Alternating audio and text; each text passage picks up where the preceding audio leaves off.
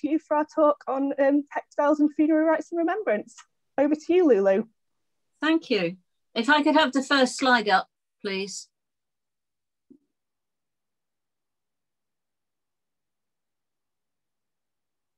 Can everybody see that? Can you all see that? Yes. Yes. Good. Yes. Okay. Is that the first slide? That is actually the second one, but don't worry, because the first one was just the preliminary slide, so it's fine. As Claire said, I am a part-time artist researcher. I'm doing a PhD at UCA Farnham and UAL London jointly on grief and how people process grief and how art and landscape interact in helping people process grief. So that's my sort of particular interest and why I've got an interest in textiles and funeral rites. I'm a tapestry weaver, but I weave sculptural forms and I put them outside in the landscape, usually in unconventional places, but we'll come to that a little bit later. As I said in the abstract for this talk, when you think about it, other than skin, textiles are the first and probably the last things we're ever aware of being touched by or touching. And it's probably no wonder that a system of special textiles has been developed, special clothes sometimes, or functional textiles for particular rites of passage. Think of a christening gown or a wedding dress, or some of the allegiant textiles, your football club shirt or your band t-shirt or things like that, that mark you out as part of a group. And these are all special. Now, obviously in this talk, I can't be completely comprehensive. You're getting edited highlights of the things that fascinate and interest me, and I hope they will interest and possibly fascinate you as well. You think about the funeral rites I'm going to be covering are some of the rituals that help people come to terms with and live with the loss. It's not about moving on and forgetting, it's about learning to live with a changed and a new normal, to use that very current phrase. There are also two categories to think about when you're dealing with funeral rites. And one is the physical body, where as a matter of hygiene, you have to do something with it, whether it's cremation or burial or sky burial or whatever that may be. Something has to be done for hygiene as well as ritual purposes. But you've also got what is known as the social body, the one that you might celebrate and want to remember, or over which there might be some conflict or power struggle. You think of the death of Lenin and all the shenanigans, for want of a better word, that went on over his body, which was both a private body and a social body. If I could have the next slide, please. So thinking about it in terms of the use of textiles, as it said in the previous slide, in burial, for the mourners, and perhaps the use of keepsakes and how that might feed into our thinking. This first picture is of some Jewish men praying in their traditional prayer shawls, the talit, and you can see the fringes on the edges, I hope, which are known as, I'm not sure I'm going to pronounce this properly, so anyone who knows, please forgive me, and that goes for anything I pronounce wrongly throughout. But I pronounce it as zit, the fringes. I think I'll just call them the fringes for here on. As it was told to me by a good friend, when prayer is happening, there's a symbolic wrapping, the putting the cloth, the prayer shawl over the head, wrapping it round the body as you're praying in your life. When a person dies, they're buried in a very simple shroud, freshly made, pure white linen. Everybody is the same, but gentlemen are wrapped in the talit, in the same wrapping as though they were praying, but often the fringes are cut to show that the life of earthly prayer is over, but also to symbolize that the deceased is now in the permanent protection of the Almighty. And I think that's really rather a very beautiful picture.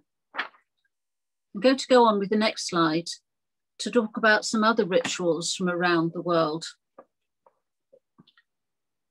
In Tang Dynasty China, pearled roundels of silk were incorporated into face coverings from the dead. They were very heavily embroidered. It was a circle or an oval cartouche bordered with spots and having bird or animal motifs. It wasn't embroidered with the face like some Egyptian and Romano-Egyptian textiles were, but they were bird or animal motifs, showing the influence that was coming from Turkestan and Iran. So very Middle Eastern embroidery on those ones. The Kuba peoples of Central Africa, for them, the textile is woven raffia skirts, which are cooperatively made and owned. They form a really important part of funeral ceremonies. There's a lot of negotiation as to what can be buried and what can't, what needs to be kept.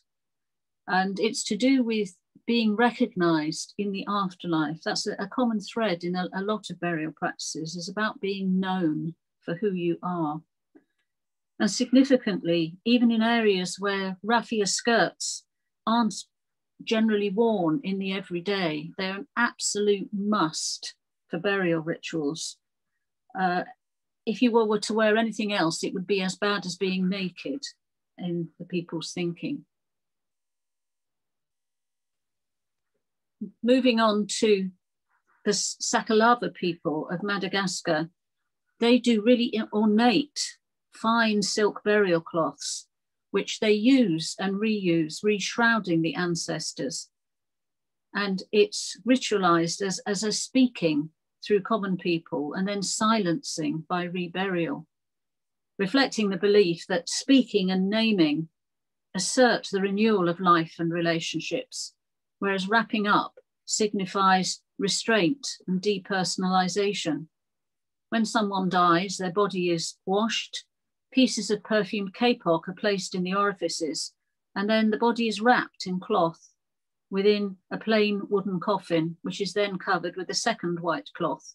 At that time, the spouse, if there is one, is analogously wrapped in silence and seclusion for up to 3 months. When that period is over, the end of mourning is announced by dressing in clean clothes, leaving the house, and starting to speak to people again.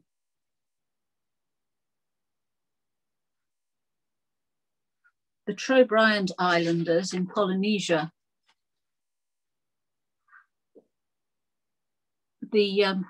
sorry, I lost my place there. The cloth is valued as much or sometimes more than land, and it's actually held by the maternal line. And if it's going to be lost, it has to be restored after someone has died. And they use bundles of dried banana leaves, and fibrous skirts are made and distributed to the family. And there's a really strict code of relationships. And it includes donations to those who gave things of value to the deceased. Women are behaving as sisters, exposing and reclaiming for their own families all that contributed to making the deceased more than they were at their conception. In Papua New Guinea, it's a very uncomfortable ritual for the close relatives. The pain of loss and grief is signified by plastering the skin with white clay, which puckers and scrapes painfully as it dries. If you imagine a face pack, if any of you have ever done that, and how uncomfortable that is as it dries. And they wear a special bodice made of grey seeds. And it is about mortification of the flesh, about punishment in a way. The widow stays in her house for several months, and when she emerges, it is with a shaven head and skin covered in clay and wearing a special bodice, this special bodice I mentioned. And then after a certain time, this is symbolically removed and disposed of. So just as the body is disposed of, so is the mourning clothing, unlike with some of the other rituals I've mentioned where it's kept and reused.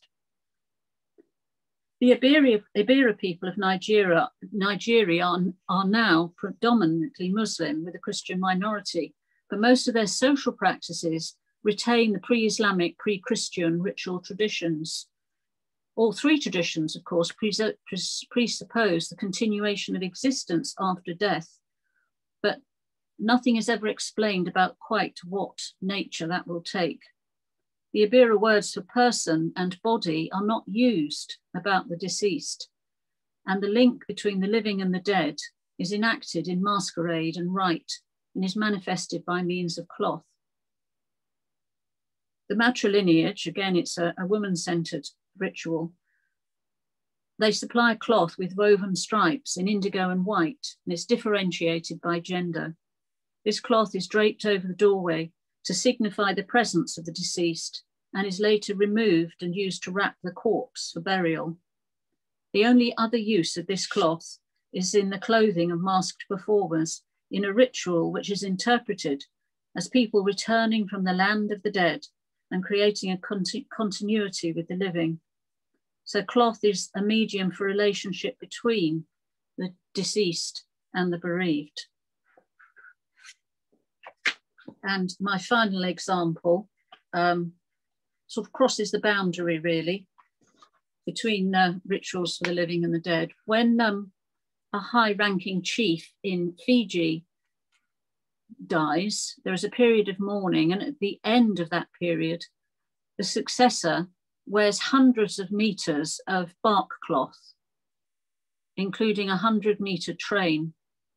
The volume of cloth adds presence to the wearer, but being bark cloth, its fragility draws attention to the vulnerability of both himself and the role he has assumed, and it is always a he. The cloth wraps a person with a symbol of the regeneration of authority, the public body, but also acts as a signal of the difficulty of maintaining the authority and its history. So an example of a continuous social body. You are not just yourself, you are what you represent. If you'd like, if I could have the next slide, please.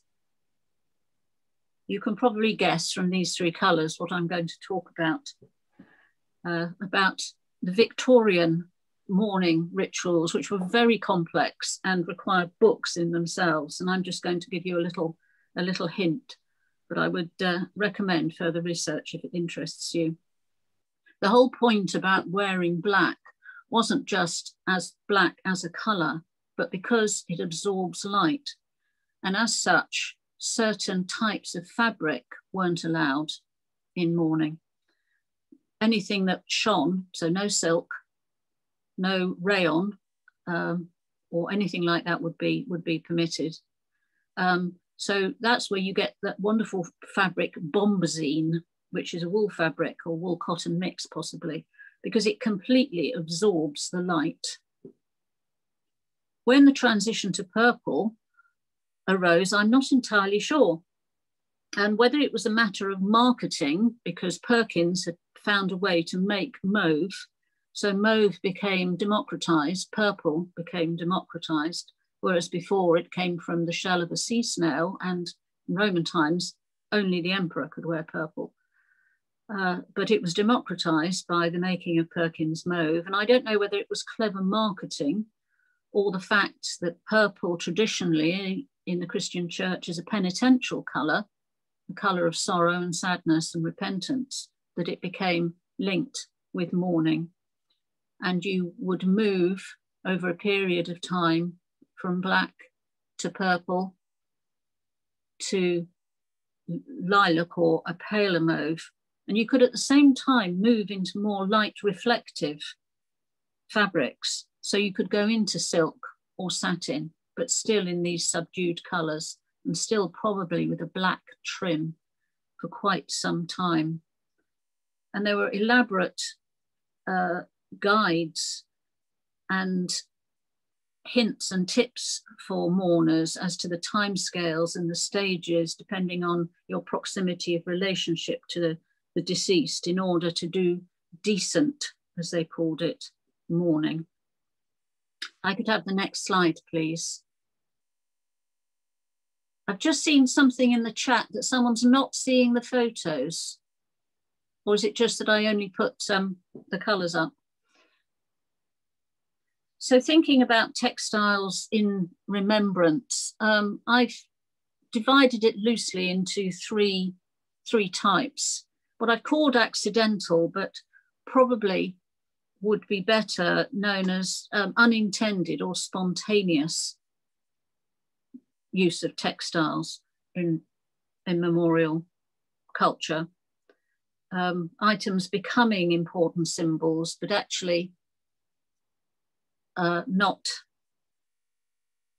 in and of themselves particularly valuable or important.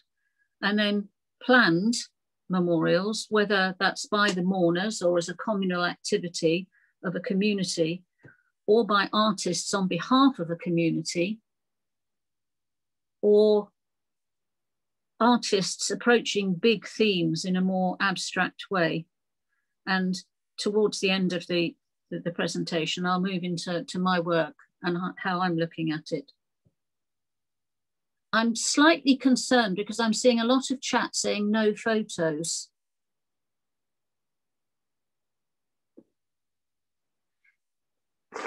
There should be a photo now coming up on the next slide.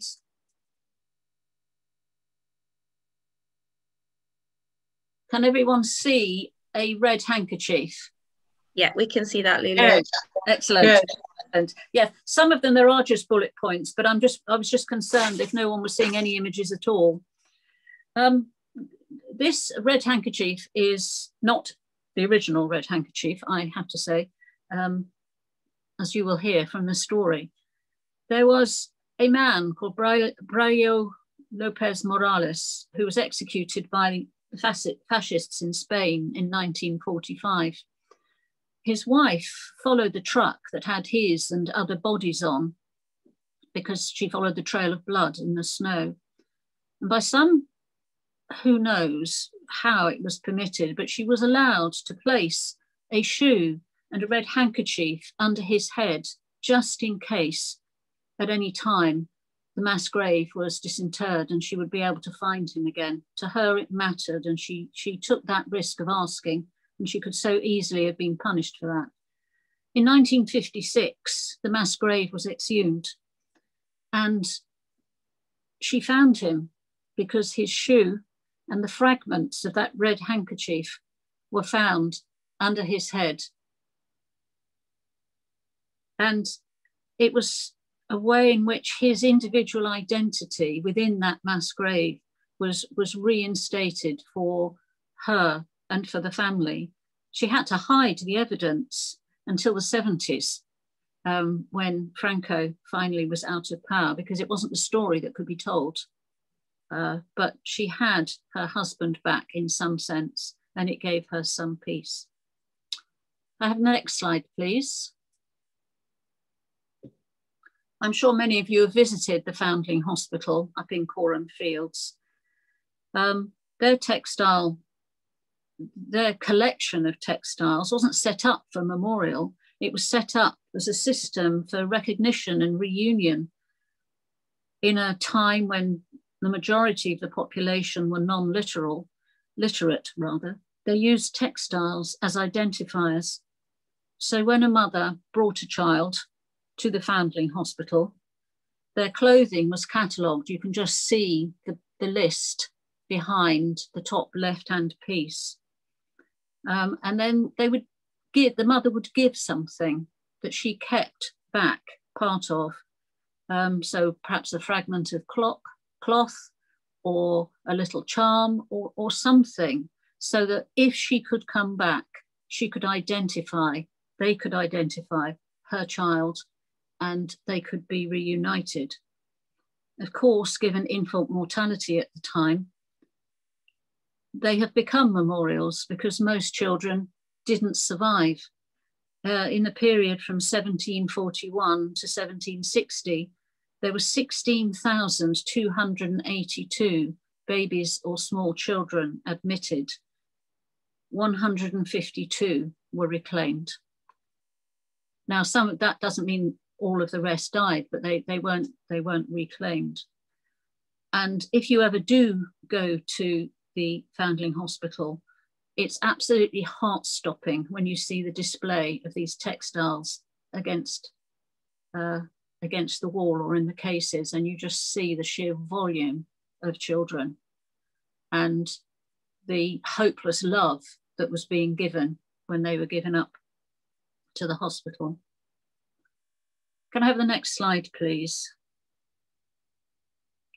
I mentioned earlier about ordinary everyday objects assuming importance because of what they represent. And I'm showing you two examples here. Private mementos rather, becoming monumental, not in a physical sense, but in a metaphorical sense. On the right-hand side, you see a little dress. It was owned by a little girl called LouLou Morris. She was hidden in that dress for 3 years during the Second World War. And then, because of the sort of shame that went along with being a survivor of that period, she kept that dress hidden from everybody for 50 years. On the left, you see a little green cardigan, which belonged to Christina Scheiger. And I must apologize, Christina should be spelt with a Y. My spell checker corrected it and I didn't spot that it had wrongly corrected it, so I do apologize. Christina wore that little cardigan as she was hidden in the sewers of Lvov. And again, it was hidden for a long time, but they're both now in Holocaust memorial museums.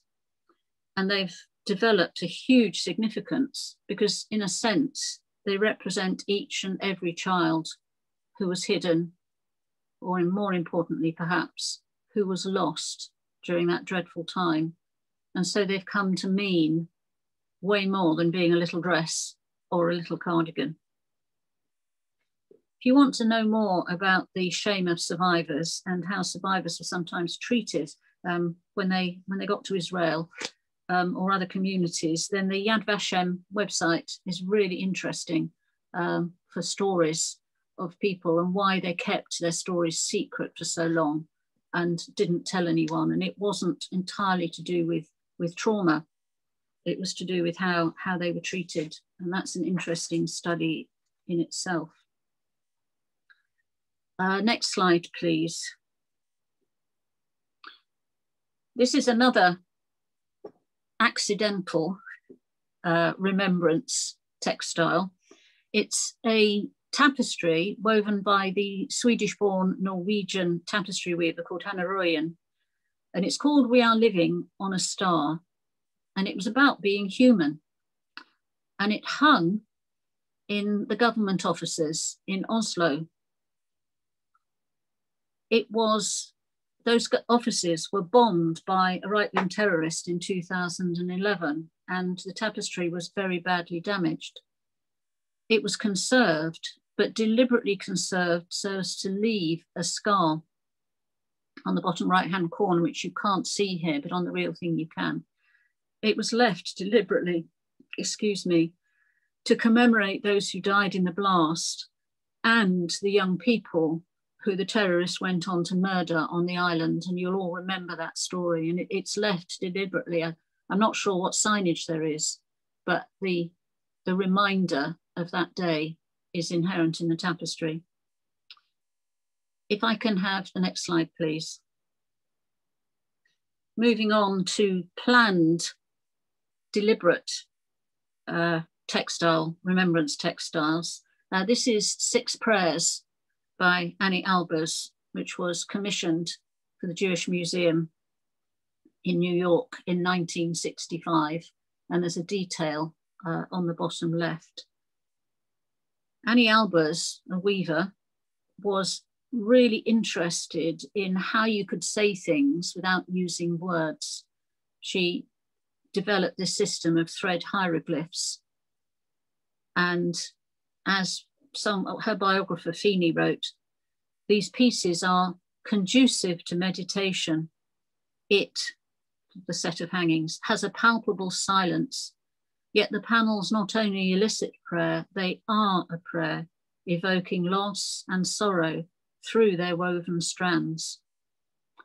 And this photograph I took when it was on display in the Tate Modern 2 years ago, I think it was. And it was a very, very busy exhibition. But when you went into the room where these were hanging, you didn't see the sign, but people were still and they sat and they looked. And it really did have a palpable silence, which came as a real surprise to me. If I can have the next slide, please. Here we see two examples of AIDS quilts made by the families of people who had died of AIDS. On the right, you can probably guess it's Washington, DC. On the left is the British AIDS quilt, which is stored in East London somewhere, I believe. I saw it on Craftivism with Jenny Eclair, which I would recommend as if you wanted to catch up on iPlayer. It's an example of communal making. The large panels, I think they're 6 feet by 3, each individual panel, to be roughly coffin-sized. They incorporate keepsakes and clothes of the deceased. I think they were made in many other countries, but particularly in the US and the UK. And they are so large that I don't think they've ever been seen again in their entirety. You only ever see groups of panels at any one time, but they are incredible. The love and the sorrow which is poured out in each stitch, in each piece of glue, in each piece of glitter, in each stitched on memento. It has huge impact, and I hope it will soon be possible to exhibit again. If I could have the next slide, please. Peter Carney, who made this particular banner, he makes all the banners for the COP at where Liverpool, do you know, I don't know, it's Anfield Road, is it? Where Liverpool play? I don't know about football. This is actually the second version of the banner he made in honour of the people who died in Hillsborough. The first was used so much and was made so quickly and spontaneously that it's actually having to be conserved. It can't be shown in public any longer. It's too fragile. Again, he uses keepsakes. He uses textile from the people in the original one. You can see a scarf, there's a waist strip dangling there. And this idea of making something that will go on being used, will go on helping people to remember and mourn. Of course, being a limited number of names, it is possible to have the names actually inscribed on the banner in a way that obviously isn't possible for something like 6 prayers, where thread hieroglyphs are really the only way you can make any attempt at putting names. If I can have the next slide, please. This is your challenge, those of you who live near Tower Hamlets Cemetery Park, to go and find this particular gravestone.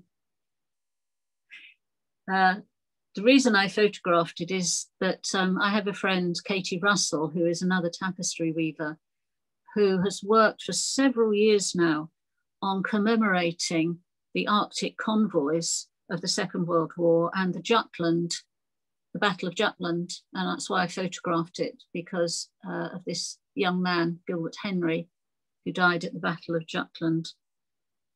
She sees weaving as a meditation and honouring their privations and their loss. Weaving is, to many of us, an inherently meditative practice. It is so slow, you get lost in your own time. And as part of that, it allows you to think about the people you're commemorating if you're making some sort of memorial work. And you're holding a space for them in a way that is really quite powerful. If I could have the next slide, please.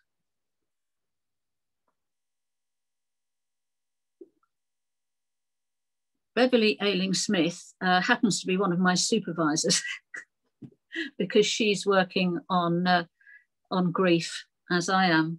She's exploring the universality of loss, grief, and mourning through the use of really humble textiles, such as bed sheets. As you can see here, there are whole bed sheets in the piece to the left where they're hanging up, and fragments which have been stitched back together with letters, found letters from someone who's died. on the right-hand side. And she uses bed sheets because, as she said, you know, the bed and what bed sheets cover, it's the site of conception, of birth, of sickness, and of death. All human life is there, as it were. And you've got staining and use and wear and tear and all sorts of things.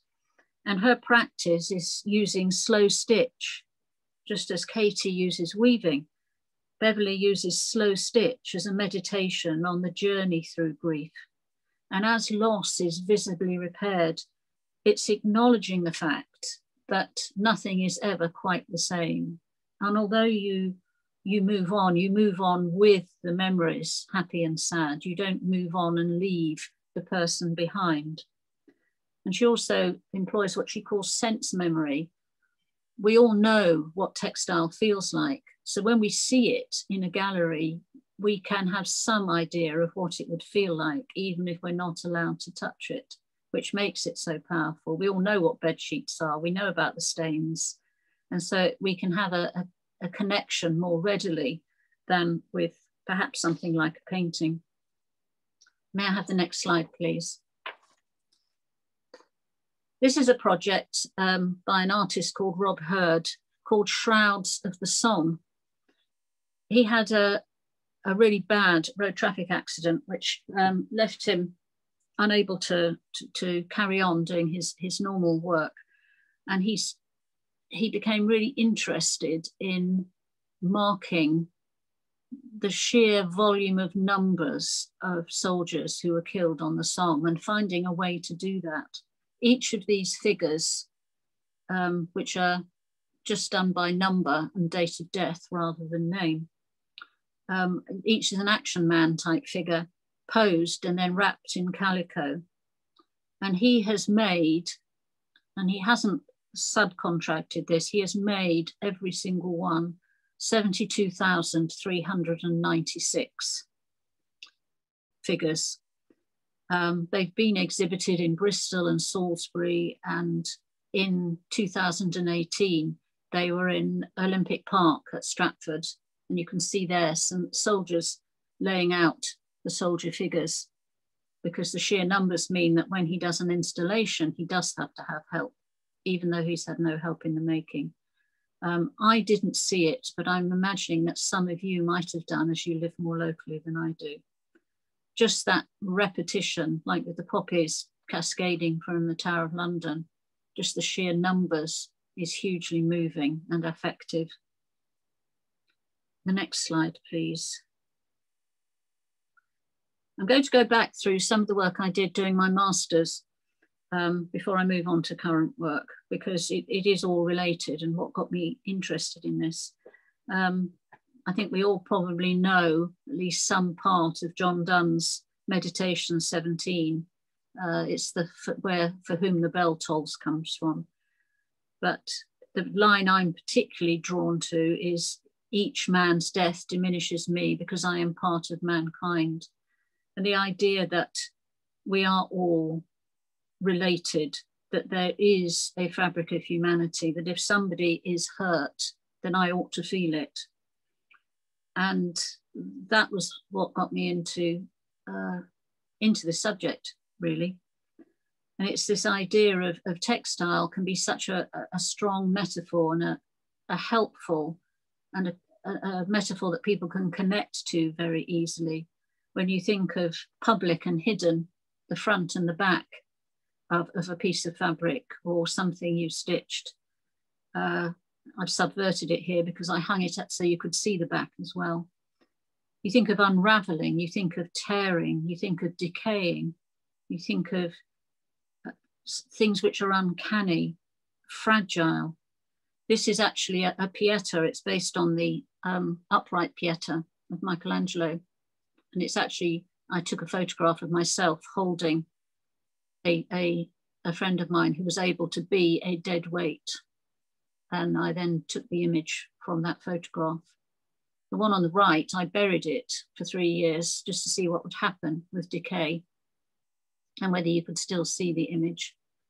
On the left, it's displayed at Westdean College in the grounds, and on the right, it's in Chichester Cathedral.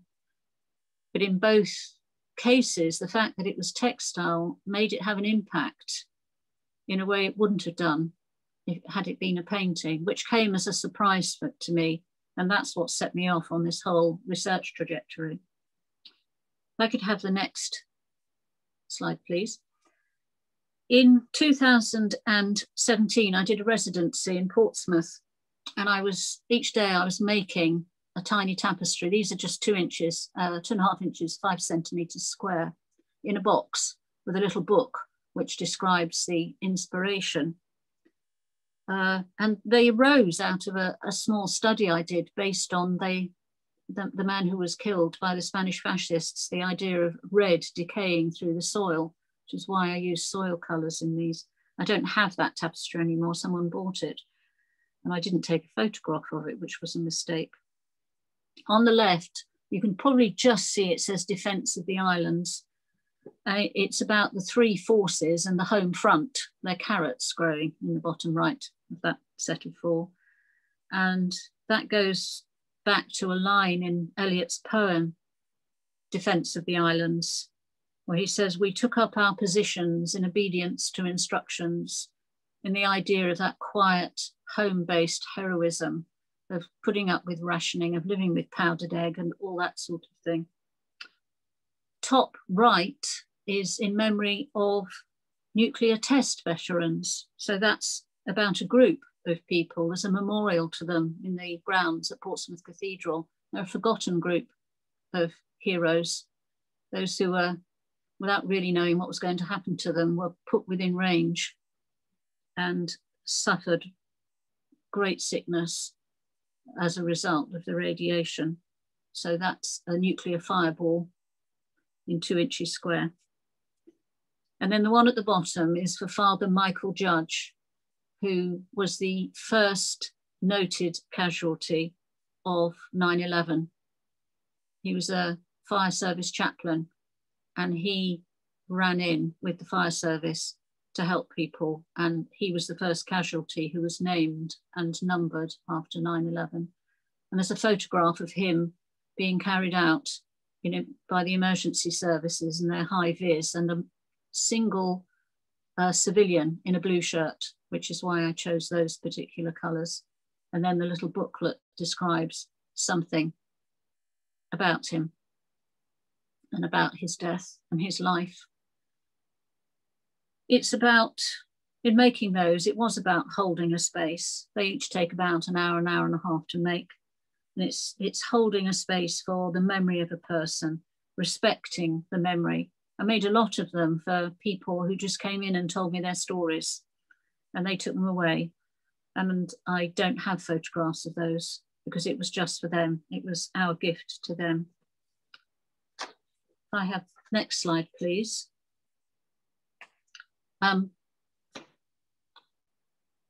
Sorry, I just had a low battery warning. I mentioned at the beginning that I'm really rather fond of structural forms. I like the idea of structure and the mathematical possibilities of taking something flat and drawing it up and creating something 3-dimensional from it. And I've done a lot of work on how you might make that happen. And this is one of the shrines, I call them, that I've made this. Again, it's going back to slight uncanniness, because from a distance they look like ceramic or stone, and then you get close up and you see that they're textile, and it confuses people. And to me, that mirrors something of the confusion of grief, that you've been parachuted into an alien landscape and you don't know where you are or who you are or what's going on. And something of that uncanniness I want to depict through my work. Can we move on to the next slide, please? One of the things I'm particularly interested in is grieving losses other than by death, and ways that you can help people with that particular grieving journey. And within that, disenfranchised grief. What do you do when you're not supposed to grieve something? And in thinking about that, I came up with this maquette on the left-hand side, And you can see how that's developed. The actual maquette is 20 centimeters tall. And on the far right, you can see my studio assistant inspecting the full-size cartoon. And then you can begin to see the work in progress on my loom. If I lean over, you can probably see it live behind me, but that is, and this is what I've called a memorial pillar. Title of my thesis is going to be Weaving as a Meditation on and Evocation of Lost Narratives. And it's the idea that I respond to people's stories and create something that can go out into the landscape and be used partly to set apart a space for mourning and helping people on their mourning journeys. Not cemeteries, unconventional mourning spaces. I quite like Neolithic stone circles and places like that, places that have a history of some sort of spiritual human interaction without being to a specific religion. And I think that makes them potentially more general. In this case, this is destined to be right next to a main road. There's a set of 9 stones in place in Dorset. And the idea that it's hard to get to, you'll see it in a flash, you might not see it at all, is important to the concept of the piece. If I could have the next slide, please. This is a maquette for a series of panels that I'm planning. They'll be about 6 feet high. I always make maquettes in paper and ink and all sorts just to try ideas out. And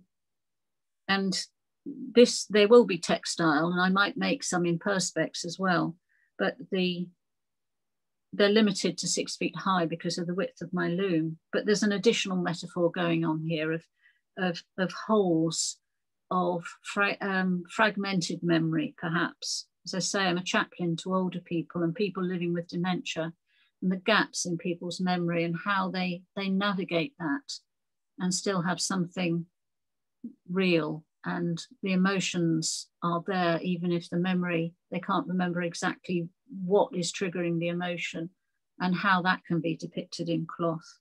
And also matters of hidden and revealed, and what happens if you kneel down and look through the holes, or stand up or bend over. And I hope that when it's done, that will go into a place called Knowlton Church, which is a ruined church in a stone circle in Dorset. And the last slide, please. These are my contacts.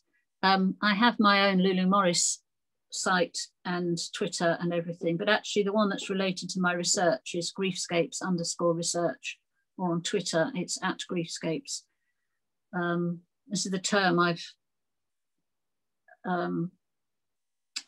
use. The people refer to deathscapes in the literature or consolationscapes, but griefscapes wasn't taken. And because I'm particularly interested in losses other than by death, it was good that I could nab that particular name for my research. So if you would like to follow or tell me your stories of loss and journeys through loss, subject to the ethics committee at university, I would love to hear them. And if you want to see more generally, my website, Half Understood, blogspot rather, is there that you could have a look. And just in case you think I'm always covered in gloom and despondency, given the subject matter and my day job, I laugh an awful lot. And this is a certificate that hangs over my loom, which I got from, well, I made the certificate, but the title comes from a Victoria Wood sketch about the general fettlers and warp and weft adjusters, which actually is a real union, apparently, from the cotton mill days in Manchester. But it always makes me smile when I come into my studio. So I've spoken for rather longer than I anticipated, and I do apologise. But thank you very much for your kind attention.